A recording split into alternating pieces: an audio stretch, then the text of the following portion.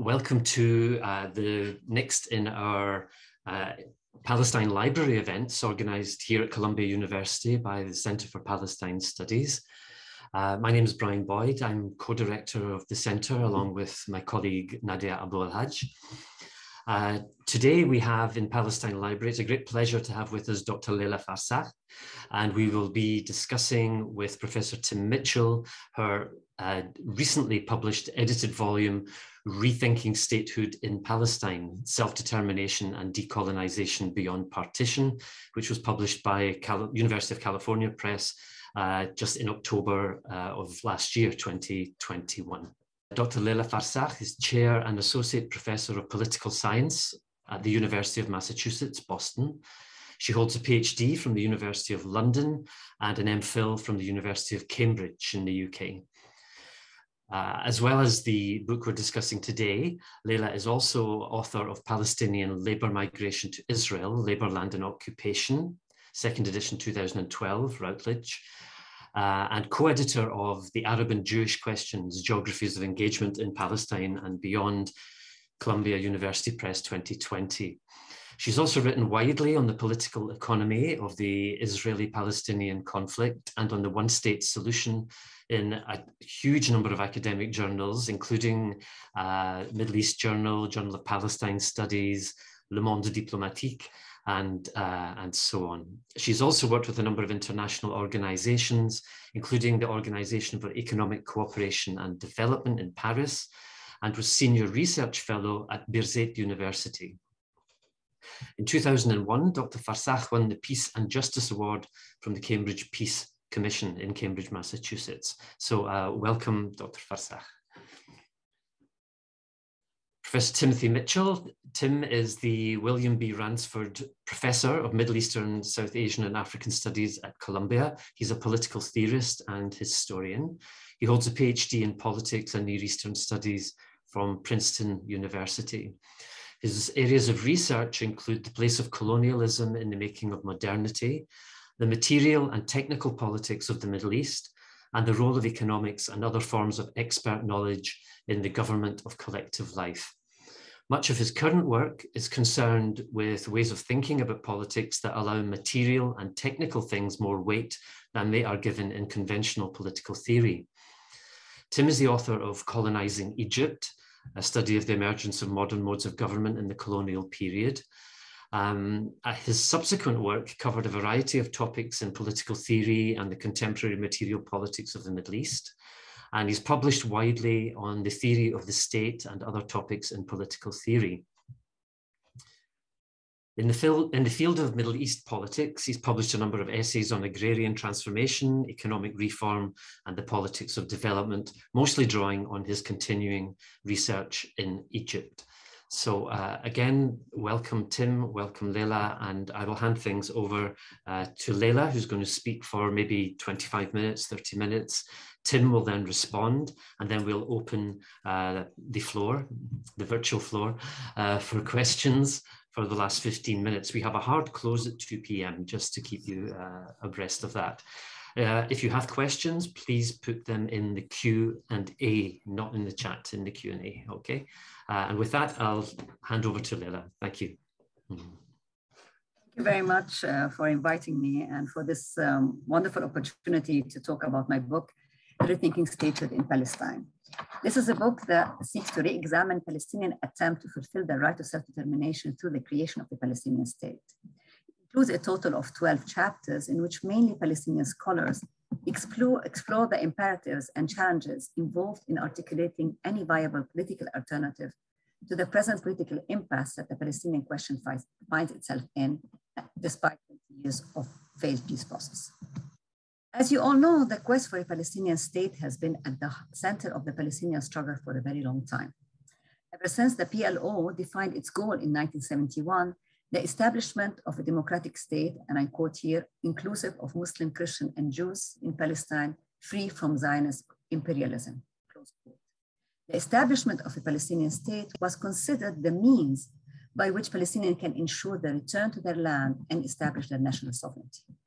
However, the continuous attacks on the Palestinian national movement in the 1970s and 80s and its inability to defeat Zionism has led the PLO to accept the international consensus on the two-state solution, one enshrined in UN Resolution 181 of 1947, as the only option to fulfill Palestinian rights.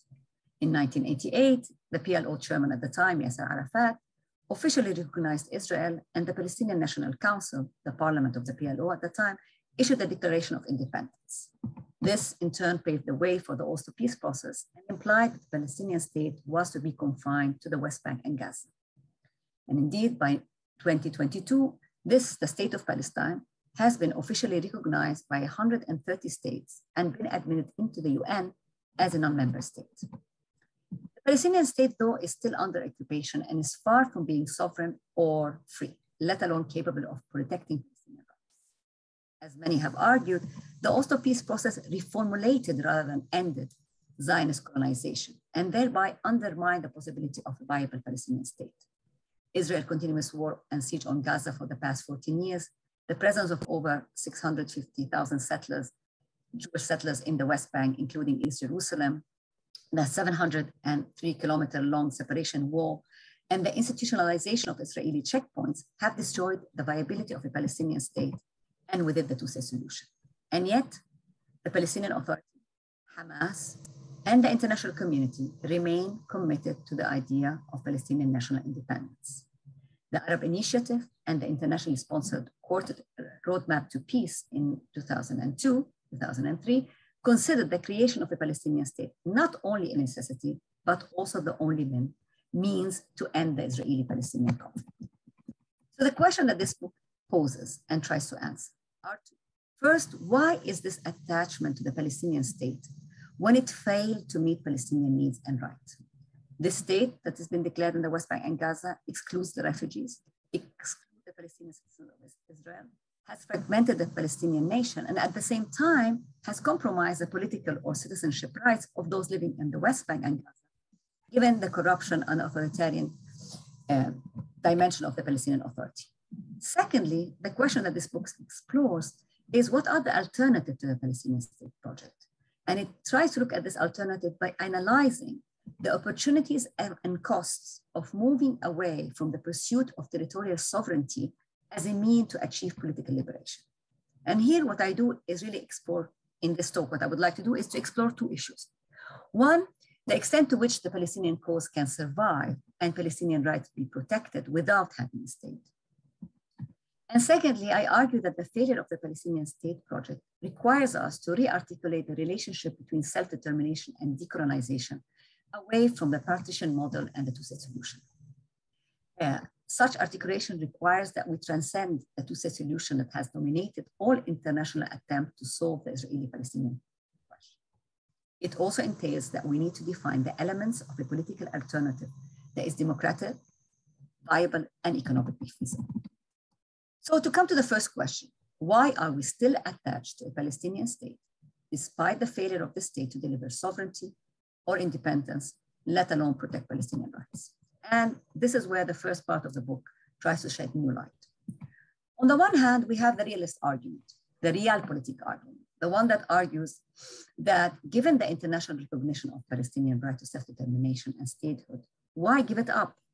Many further maintain that in view of the international consensus on partition and the two-state solution, given the reality of Israel's power militarily and economically and regionally now, the two-state solution and the Palestinian state is the only option available. For these realists, the issue is how to reform the Palestinian Authority rather than destroy the Palestinian state project. To understand this argument, though, it is necessary to analyze the political economy of the Palestinian state project, something that the chapter by Adam Haniyeh in this book goes into. As Adam Haniyeh pointedly shows in this book, we need to understand who stands to gain and lose from the Palestinian project, not only at the Palestinian level, but also at the regional and global level. The Palestinian state project has been sustained despite its failure politically because it's been financed by Palestinians and other capitalists who made their money in the Gulf and have an interest in perpetuating this project. The future and the sustainability of the Palestinian state project is tied to regional capital and how it is changing or not, as we've seen most recently with the Accords or with now the meeting between in Sharm el-Sheikh between Bennett, the Emiratis, and I believe the Egyptians. So just as unpacking the political economy of statehood is central to understanding the persistence of the Palestinian state project, I argue that the reason why we remain attached to it lies in the fact that it affirms Palestinian right to self-determination. And thus it affirms their political presence, especially given the peace framework that has started off negating their very existence, as UN Resolution 242 did. This might seem trivial today, but it was not so in the 1960s or 70s or 80s. As you know, UN Resolution 242, which formed the basis of every peace settlement between Israel and its fighting parties since 1967, does not mention the Palestinians or any of their rights. It just refers to them as refugees in need of a humanitarian solution without mentioning UN Resolution 194, which protects the right of the refugees, or UN Resolution 181. The international recognition of the Palestinian state thus, even within the framework of Oslo and Partition, became de facto the only way by which Palestinians can affirm their rights to have rights, as Arendt would argue. It is a necessary, if not a sufficient step,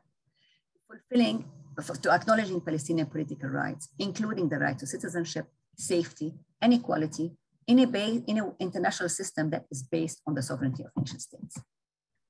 However, as we explained, this state could not deliver Palestinian independence and actually compromised it, as various chapters in this part, in the first part of the book show.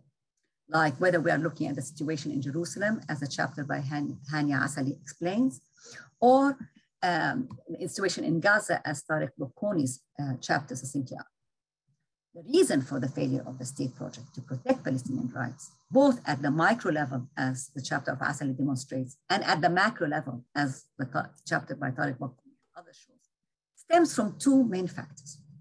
First, this failure stems from the fact that the Palestinian state project was based on a peace process that was based on partition and confined to a Westphalian understanding of sovereignty, one which remains fundamentally based on an imperial structure of domination. It did not rely on concepts of justice and equality that sought to remake the world into a more just place rather than acknowledge the reality of a Westphalian world based on European understanding of statehood and nation states. Secondly, the Palestinian state project in the West Bank and Gaza failed because it was based on de facto accepting Zionism rather than trying to dismantle its colonial structure because of realpolitik. In other words, the Palestinian leadership accepted to forego the question of colonialism rather than undo it, despite UN Resolution 1514 of 1960 that already declared colonialism as a crime and recognized the right of colonized people to fight against it. The Palestinian Authority, the Palestinian leadership accepted or sought to create a state on top of an ongoing and expanding colonial structure rather than attempt to decolonize the land. It was thus bound to fail to stop Israeli settlement, to stop Israelis' infringement on the Palestinian people and de facto lead to the fragmentation of the Palestinian cause, the Palestinian nation. The question then becomes, what should we do? Should the state be destroyed and rejected? And can the Palestinian cause and Palestinian rights survive and be protected without a state? Undoubtedly, the Palestinian cause exists without the Palestinian state. It has always been a struggle for justice, equality, and rights, including the right of return, as the chapter of Susan Acton explains. It concerns those who are inside Palestine as much as those outside Palestine, because it's a struggle about indigenous unalienable rights, as the chapter of Maha Nassar and Ilan Pape discuss. This being said, I believe that the debate about the Palestinian nation being larger and more important than the state leads us nowhere and does not solve the problem of how to tackle the ongoing reality of settler colonialism or how to protect Palestinian political rights, both inside and outside the boundary of historic Palestine. The question, in my view, is not whether the Palestinian nation is larger than the state or not. The question, rather, is not whether the state should be transcended, but rather what kind of state or legal political structure is needed to end Palestinian dispossession and decolonize the ongoing apartheid reality. In my view, the Palestinian state project in the West Bank and Gaza fulfilled its historic role. Its role was to affirm Palestinian political existence as a political entity having political rights. But it could not have provided the liberation and independence that originally its founders or its proponents hoped, because it did not deal with the colonial structure on hand. So here comes the second part of the book. And here in this part of the book, we explore the kind of knowledge and political strategies needed to decolonize the present reality and go outside or beyond the paradigm of partition. Now, there has been a long debate on, and is still ongoing, on the merits and limitations of the one-state solution, whether Palestinians should opt for a binational state or reformulate the one-state slogan of the 1971. The book goes in some parts about addressing the origins of the one-state ideas and the challenging facing the various models, whether it is a binational or secular democratic. However, the main focus of the second book is to identify the key challenges that need to be confronted in any attempt to transform the ongoing one-state reality that Israel created, this apartheid reality, into a political structure or a polity that ensures political rights to the Palestinians. And here it focuses on 4 conceptual or political issues that need to be addressed in any viable alternative to the present. First, we need to re-articulate the relationship between the nation and the state by moving away from the strict jacket of the nation state, if not rejecting it completely. I think it's about time that we reject the notion of the nation state as the telos of national liberation, given how exclusive and restrictive it has been. Many view the nation as a more inclusive term, and one much more cherished than the state. But I am very weary of reifying the concept of the nation, while being fully aware of its importance as a concept capable of protecting the notion of collective political rights. I think the real challenge facing us moving forward is how not to reify the concept of the nation and accept that the nation and the state are both historically constituted and politically elastic.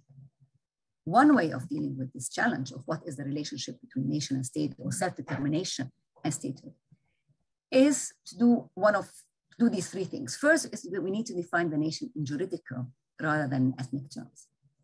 The chapter of Susan Akrab in this book is particularly insightful for showing how international law actually affirms the existence of a Palestinian nationality, one created in 1922, but all shows that the international law does not accept the notion of a Jewish nationality. It would accept the question of an Israeli nationality, but there is no such thing as an Israeli nationality today. We have Jewish nationality and Israeli citizenship. In other words, we need to focus the concept of nationality based and the citizenship it accrues on the basis of residency, not on the basis of ethnicities. So the question becomes, how can we use international law to protect the notion of equal citizenship and de-ethnicize political identity? This is the key challenge, but it's not only a challenge facing the Palestinians, it's facing also many other people. Secondly, I think we need to assert the juridical legal dimension of the state rather than its ethnic dimension. We need to remember that the state is and should be a juridical legal order or structure that is held accountable to its citizens, not an ethical order that prioritizes one group for another. This means that we need then to start a debate on the constitutive, deliberative element of the state, or what would be the constitutional form of the state moving forward. Whether the state is going to be binational or federal or not, this outcome of what kind of state, democratic state we need to have, is a conversation that needs to happen. And it needed to happen in deliberation with all those who are living on the land and claim right to the land, so long as it is based on the equality of everybody. The second question that needs to be addressed then becomes, how do we decolonize the present apartheid reality? And what do we mean by decolonization? Decolonization has often meant the decolonization of the land. But decolonization means more than simply decolonizing the land. But if this focus on the state or the nation state, the focus has been, once we decolonize or we liberate the land, we're gonna be liberated. It's clear this is not the case. Decolonization is a process and not an end. It requires decolonizing relationships and not just the land. It entails internal decolonization, as Fanon already reminded us, as well as decolonizing power relationship of the enemy. Some of this chapter in this book talk about decolonizing Israel from within by emphasizing Palestinian indigeneity. This is truly one approach, but it's not the only one. Both international law and a serious attempt to try and think of decolonization as a process that requires decolonizing relationship is something that will be very important. And this, of course, touches on the third very important issues, that any conversation of a one state or of an alternative to the apartheid reality would require us to think of the state as a juridical legal order constructed through deliberation. It's gonna fundamentally require us that we talk about the right of the others, those who are not Palestinians. This means that as Palestinians, we need to address the question of Zionism and Israelis, how to decolonize Israel without depriving the Jews or Israelis of the right to be equal to the Palestinians. This means that we need to deal with issues of history, national trauma, transitional justice, and accepting what Mamdani would say, that we are survivors of colonialism rather than either native or settlers. This means confronting the enemy as well as accepting that the enemy is part of who we are and who is on the land. And this is indeed a very difficult question for the Palestinians. And this is that Palestinians have resisted for very long, because both it is an unfair question to address and yet it is an inevitable question to address. But I would say that this is a question that pertains not only to the Palestinians, but actually to everyone in the region. The question of how do we live with the other, what are the rights of the others, is as just present in Palestine and Israel today as it is present in Syria, in Bahrain, Iraq, Iran, you name it. Namely, how do we protect the right of the others who live within this same space, be they Shia or Sunni, Kurdi or Arab, Assad or anti-Assad? And this means that we cannot address this question without addressing history and being buttressed with a firm belief in political equality. And then this brings me to the fourth challenge, namely how we, in any attempt to define a political alternative, what will be the political will and strategy we need to do. This includes for the Palestinians deciding defining their new political project. Should they abandon the state? Should they declare a new state? Should they revive the PLO? Should they create a new organization than the PLO to try to include everybody involved in the conversation? This to me means that the Palestinian citizens of Israel have a very important role to play, both because they know both society and both because we are at a historical juncture, I believe, where the Palestinian citizens of Israel hold the key for how we can imagine a new future. All this to say that the road ahead is tough and the questions that we need to address are difficult. This book tried to make it a conversation between and among Palestinians and how we can start to tackle these questions, and because there is no escape to them. What is clear is that we cannot transcend the state, but we need to define its role and its limit by making it accountable to all those who live on the land. Thank you. I'll stop it here, and I look forward to hearing your comments. Thank you, Leila. It's a great privilege to be given this opportunity to discuss your work with you. I've admired your writings for a long time. Brian went through some of them at the beginning. Your first book on Palestinian labor migration within Israel to Israel from the occupied territories that I think in many ways opened up exactly some of the questions that you're now confronting from a very different historical moment. And one of your articles that I always liked very much was that one you published in JPS a few years ago on the paradigms of Palestinian economic development, showing how the post-67 and particularly post-Oslo situation had kind of normalized a certain way of treating, in this case, the Palestinian economy as something that by definition accepted the separate status of the West Bank as that object of economic development, studying it in a way entirely divorced from both the colonial construction of that West Bank economy, but also of the larger regional, not only larger in the sense of all of historic Palestine, but also the larger regional arrangements. And it's interesting how many of those themes from your own earlier work are sort of present in the way you've described in this book. I mean, you mentioned several of the chapters very briefly. I hope people will be inspired by your summary to read the whole book. Adam Hania's chapter, I think is, enormously important for thinking about the investment in the Oslo process on the part of largely Gulf-based or Gulf origin capital in the hands of Palestinians. And it's a picture that is quite clear, of course, to anybody who visits the West Bank, but to think through politically the implications of that, as Adam does in his chapter. I don't have time to go through the individual chapters, but I think Leila's picked out many, if not all of them, and given you a sense of the richness of the book and the range of questions looked at. Let me pick up a couple of things more directly from your own summary just now, though some of that is recapitulating, as you've said, many things are in the book, including things in your own chapter. Leila has written the introduction and conclusion, but also has a chapter herself within the book addressing these key questions about the very concept of the state and the commitments to the state and the forms of the state that she argues have to be rethought. And I think it's the historical depth of that, both because she goes back in that chapter to earlier periods, early Zionist advocates of binational states, and then the PLO advocacy of a single democratic state. She goes back to that historical archive to think this through, but the analysis itself, and I think what's so important, is one that's thinking, where are we now? And what are the ways post-Oslo, post-Second Intifada, post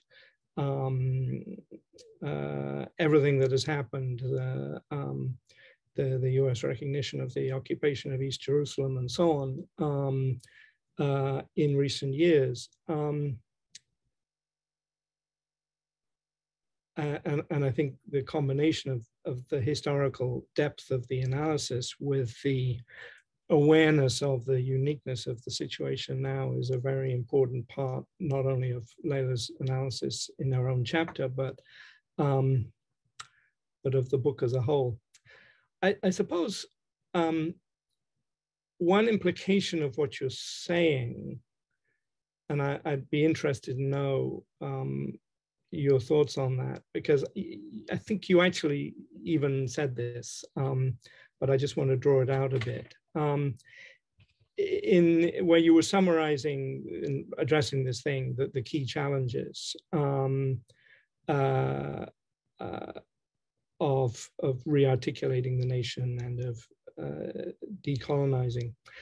One of the things that seemed clear is that, in some sense, the current struggle of 48 Palestinians within Israel, within its 48 boundaries, sort of is a way to think about the struggle as a whole, on the one hand, because those issues of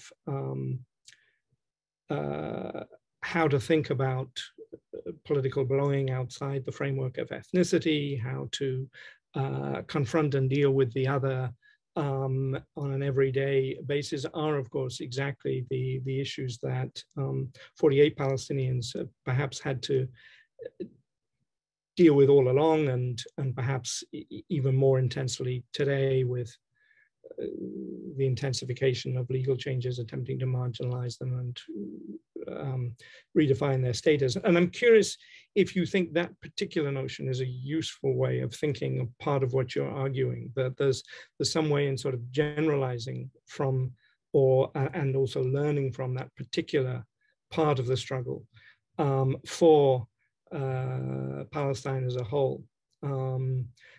whether generalizing in the sense of looking for initiatives from there, or looking for examples, or looking for lessons and pitfalls. So, you know, in that way, part of what you're saying is a kind of focusing down on one aspect of the problem and then trying to expand out from it. But I'm equally struck from another part of your sort of 4 issues to address. I think that was the first of the issues, really, or that thought comes from the first of the issues.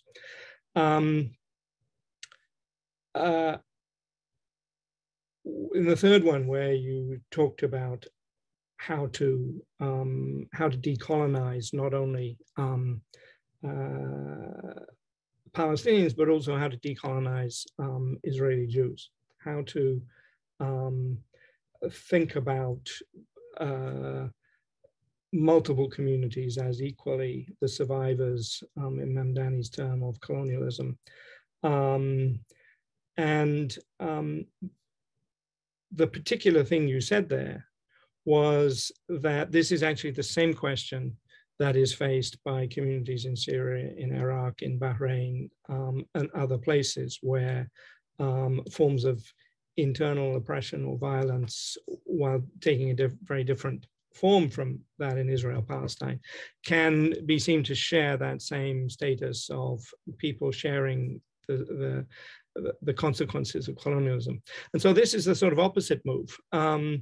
Obviously not in the same way and not in the form of settler colonialism, but nevertheless, rather than sort of focusing in on one particular community within Palestine, trying to get people to think of parallels and to think of solidarities that are, I mean, in that sense, that extend well beyond it. And of course, those kinds of solidarities have a long history, but solidarities with the Palestinian struggle.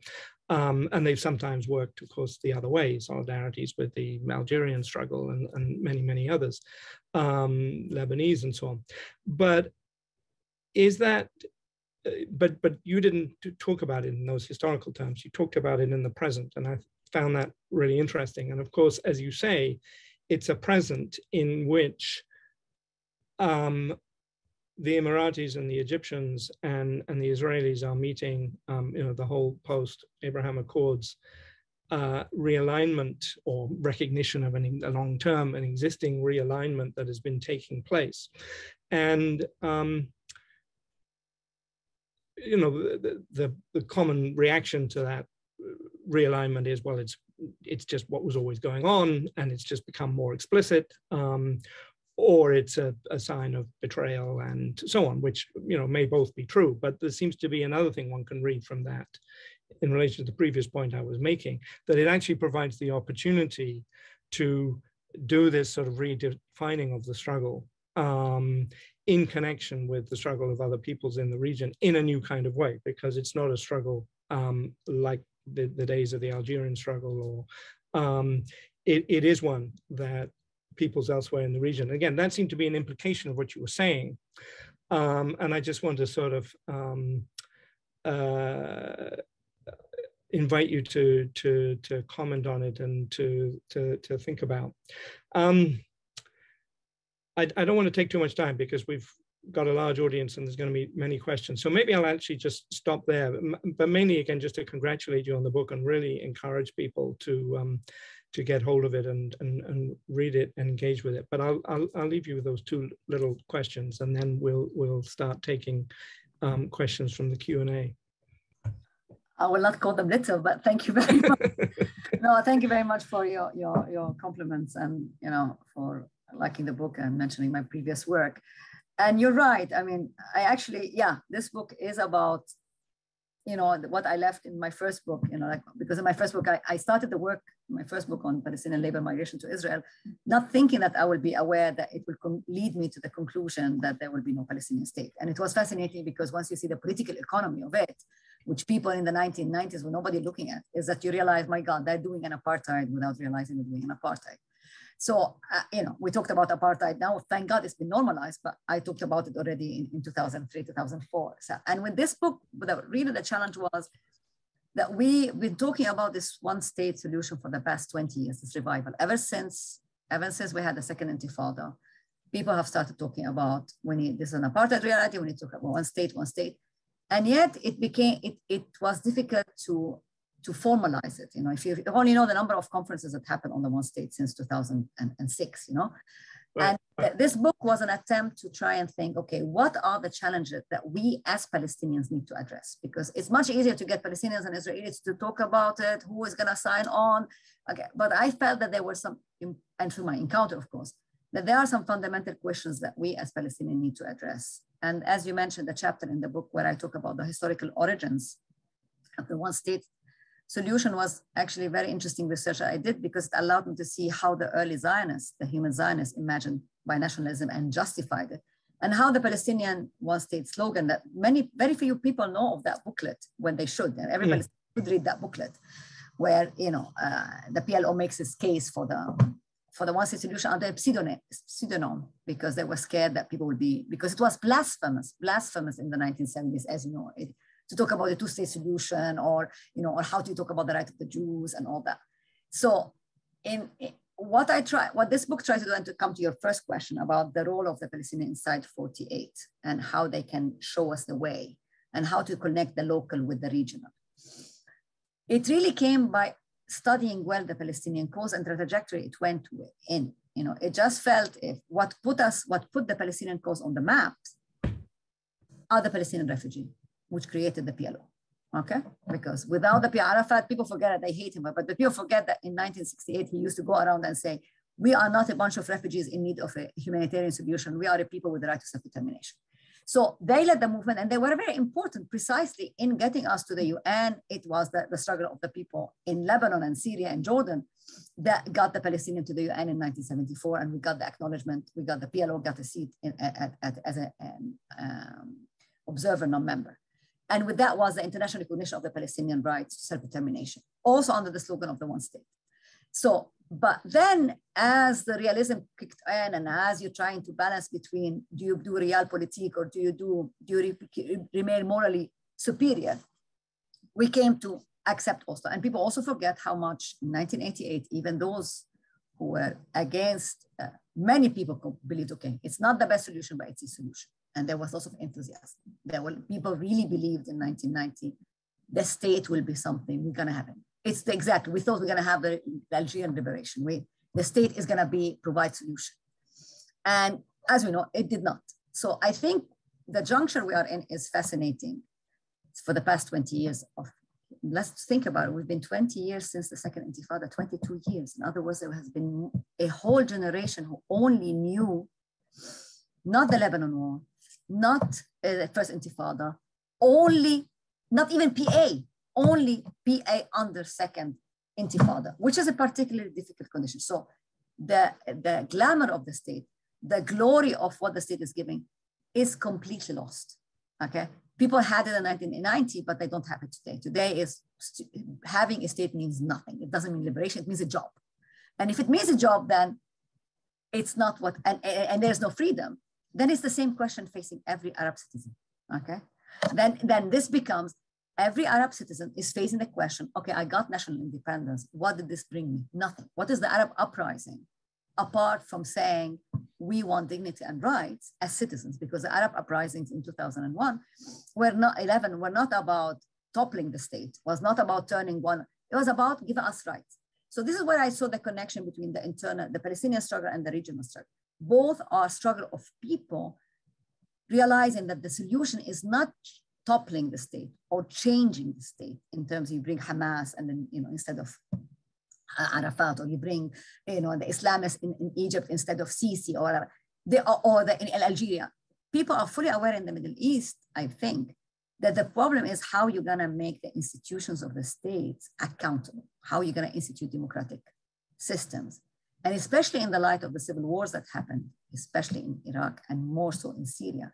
I think what I meant by the other, okay, it's not a colonial other, but we're still the nation state, as argued, made out of those who don't belong to what the ruler of the state defined as national, to be without rights. So I think what has happened on the regional level, it showed again that Palestine is learning from the region, and the region is learning from Palestine, which has always been the case. Okay, I think a positive thing that it made many people feel sad that Palestine now is not the issue. I actually think Palestine is still the issue. And I think it's not true. It's actually very important to think that the catastrophe in Syria is bigger than Palestine. And the solution to Syria and the solution to Palestine are tied together. And I think the Abraham Accord pointed out how colonialism and authoritarianism collide.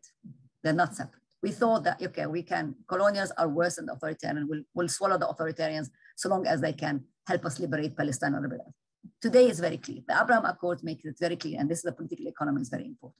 There are those who benefit from the system of oppression, and there are those who are not benefiting from the system of oppression. And the question is, how are the victim or those whose rights are oppressed find the tools and the political structure or the power structure to assert their presence and their rights? And here where I say comes to the question of the Palestinian citizens of Israel. I think in the book, I made sure not to exclude any Palestinian constituency because they're both related. But if you want to talk in historical term and political term, it does seem that the Palestinian citizens of Israel today, the historical junction of the Palestinian cause, if it was led by the refugees in the 1970s, led by those inside the West Bank in the 1990s, today, moving forward, it's going to be led by the Palestinian inside 48. This doesn't mean that they are the leaders. I'm just saying they show the way precisely, and we saw it in two ways. We saw it during the Unity Intifada last year. The fact that it started in Jerusalem, people again fighting for rights. They did not say state or state. They said, I want my right, and my right is to live in my home, whatever it is. It's not just land. And it goes to Gaza, and from Gaza you will also have all the Palestinian mobilization inside 48. And the Palestinian mobilization 48 was particularly impressive, and I would say the Zionist world must have been very scared, because in comparison to 20 years ago, they were not just simply shot at. They were shot at, but they kept fighting, and they know very well how to use the democratic tools that Israel have between two commas, or the tools of the state. They know how to speak the language and use the tool without being co-opted. And I think that shows, again, the importance of having how democratic systems, even if they're not fully, even if they're racist, they still can give you some leverage that you can use. But also this does not eliminate the question that also the Palestinians among them need to also revive these democratic representative institutions. If you go to Palestine today, inside, whether it is in Gaza or in the West Bank or inside 48, there's incredible mobilization about how we're going to deal with the power. And there is so much more realism among the young generation about how we need to do politics, and politics, do it in an intelligent way, how not to be moralistically superior, but actually politically creative and principled at the same time. And the way I describe it for me is the way of think of a puzzle. We are in a puzzle, and the various parts of the puzzle hasn't coalesced, but at one point it's gonna coalesce, and it cannot, because this puzzle of Palestine is part of a larger puzzle in the Middle East. Because the Middle East is not sustainable. And this crisis of Ukraine, I predict, is gonna show us that that major changes are gonna happen over the next 2 or 3 years. So I hope I answered your question. I tried to- No, that's wonderful.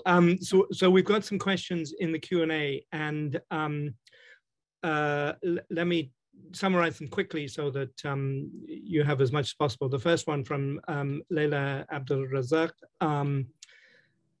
Thanking you for the project and talk. I won't read the details because everyone can see the same questions, but how the refugees fit into the conversation, especially with national identity being tied to where you live, given that Palestinians are in many ways a largely diasporic people. I mean, do you want to go through all the questions and see which you have time for, or take them one by one? Whichever you prefer. I mean, the refugees, I would just say the refugees are central to the cause. And I didn't try in any way to say that they are marginal. They remain core to the question, because the essence of the Palestine question is the refugee question. So the question is, what will be the form of their political participation in a Palestinian project? Today, many people think that their role of participation is through the diaspora, through the people in the US or in Europe, descendant of refugees claiming their rights. I think the refugees have been actually quite creative about how to assert their identity as Palestinians, but also to claim citizenship rights wherever they can get it. And I think that's important. So I think I think moving forward, the refugees remain central to the Palestinian cause. And if we go to international law protects that right. The question is what will be the new political platform in which their voices and their concerns will be heard? And I worry that they might become more I'll keep it at that. Okay. Great. So the second one from Mariah is how Palestinian transnational feminists have problematized the establishing of a nation state. Is that something in the book, or alternatively, is it something you yourself have observed? It's a very important question, and I think Palestinian feminists have played a very important role in showing how the state has been problematic and has been oppressive also of the women. The Palestinian State Project proved to be, like many nationalist projects, compromise women liberation for the sake of the nation, and then the nation is neither the nation liberated and the state oppresses the women. So I think their work has been very important in problematizing the pursuit of statehood and also problematizing the problem of patriarchy. And I think in the book, unfortunately, I couldn't have a chapter to discuss that dimension. I would have loved to. But I do think Palestinian feminists or transnational feminism has a lot to show in how to keep the Palestinian question alive, but also how the Palestinian question is transmitted and protected. And also what is the nature of political activism, that what kind of future we're going to have is very much tied with how do we perceive equality along gender and demolished patriarchal structure. Great. So then a question from Nadeem, thanking you again for the excellent book and talk. Regarding the importance of taking a juridical understanding, sorry, it's jumping around. We know that Israel continues to contravene international law. Many attempts to hold it accountable have failed. Would you say this is where PCIs would be most powerful, i.e. in strategizing a new Palestinian political body that challenges Israel legally from within? If not, then who? Yeah, no, I totally agree. I mean, I think every Palestinian constituency has a role to play. The Palestinian citizens of Israel have a very important role to play in instrumentalizing international law and instrumentalizing Israeli law to the benefit of the Palestinian cause and on the issue of decolonizing from within, right? Yeah, indigenization, all that. But I also think there's you can have multiple strategies. You also have strategies going on in the West Bank, and you have strategies going on in Gaza, and you have strategies in the Palestinian diaspora in the US, for example, has been very vocal, has been very successful in keeping the Palestine question alive, in promoting and explaining. I mean, we just had Mesa voting for BDS. This is major. We've been working on it for the past 20 years. It finally happened. So something is moving. But I think what is important for Palestinians, what is lacking right now among the Palestinians is how to have a national debate about what is it that we want. And that's the real challenge. Many people are thinking alike. How you're going to coalesce it is very difficult. And I believe it will be difficult to coalesce it without either reviving the PLO or having new institutions that talk and represent. I think there are lots of grassroots organizations happening within the borders of Palestine, West Bank, Gaza, and 48. The question, do we need a national forum or not? And I think at one point we'll need to figure that out. Great. So then we have a question from Ghassan Fauzi. Is that our own Colombia, Ghassan Fauzi? If it is, welcome. Dealing with major obstacles facing Palestinian freedom, you skip the fact that Israel is recognized by the UN and by many Arab states as a Jewish state. It's also the consensus of 7.5 million Jewish Israelis. How can one discard such a fact and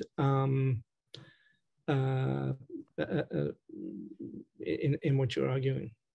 I'm not disregarding it at all. I just think that we know that this proves that Israel is a racist state. This proves that Israel cannot be Jewish and democratic. This just shows Israeli fear. It's not a coincidence that they asked to be recognized as a Jewish state after 2000, and they don't ask for it in 1948 or in 1950 or in 1980. So I think this is a proof of the crisis that Zionism is facing, and also a proof that that the way we counter it is not to say it's a hopeless case, how can we talk with these people and we need to get rid of them, is rather how do we enhance our power of Palestinians to be able to counter the racist argument of Israelis. I mean, it's very similar to South Africa. Also, the South African in 1948 were declared an apartheid state and were accepted in the UN as an apartheid state, and they stayed in apartheid state for 50 years, while there was a resistance going on underneath. And the resistance underneath with the ANC was very important in focusing precisely in 1955 that we want a single United States. We are all African.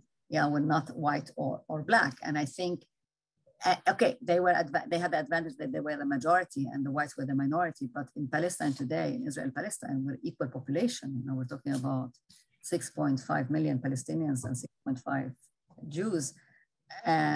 This demographic issue is going to haunt Israel forever.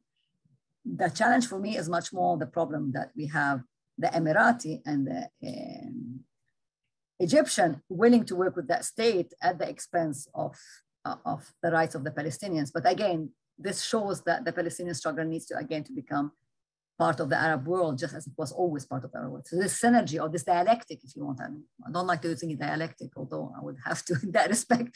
There has always been a synergy between the Palestinian cause and the Arab cause for freedom. It got suspended in the 1990s with the neoliberal argument. Now that we are shifting in a world where the neoliberal argument is really under very serious threat or challenge, maybe we can finally find a new language in which we can counter racist arguments in a viable political strategy. Okay, so we've got a couple of minutes left, probably really only time for one question. There's two questions there, a follow-up from Ghassan Fawzi, but it's actually similar in a way to the question by someone joining us from Brazil, a sort of general and specific form of the same question. So from Brazil asking whether you think the solutions you pointed to have the support of any of the main political players in Israel, and if so, which ones? Mm-hmm. And then Ghassan is asking again, is doubting this argument about whether one can build on the 48, 49 Palestinians as a major power of decolonization, while they're more and more part of Israeli colonial strategies and officially a part of the Israeli government. So sort of two versions of a similar question in a way.